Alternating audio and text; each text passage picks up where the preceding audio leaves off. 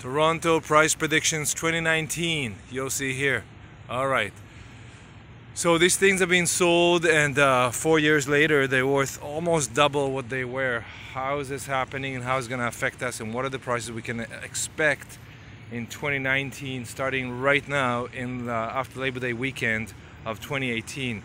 We're going to see properties coming out in the market downtown at $1,200 a foot, so your 500 square foot typical investor unit, you're looking at $600,000 and above, and 20% of that deposit, so that's $120,000 plus closing costs, land transfer, blah blah blah.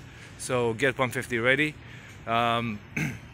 If you go in King West, about the same. If you find anything, Queen West, you get about $100, $150 a foot less. Yorkville, you're looking at $1,500 a foot. The entire city just moved up by $100 a foot in 2018, and will move another $100 a foot in 2019. Why not? Lots of people coming here. Everyone's got the money. The rents are crazy.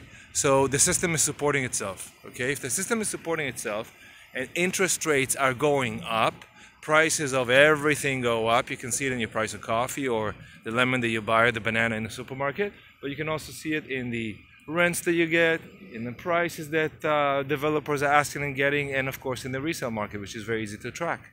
Okay, so your 100,000 today is good for one 500 square foot unit deposit, but in a couple months it's not going to be good anymore. You're going to be $20,000 short. Okay, and your land transfer will be a little higher because you pay a little more, and then your municipal tax will be a little higher because you pay a little more, and so on and so goes. So the 100,000 today gets you the bachelor unit that you want to invest in, but tomorrow you're going to need 120, and next year you'll need 140, and so on and so forth. Okay, got it. So invest today, tomorrow it's the same unit for more money.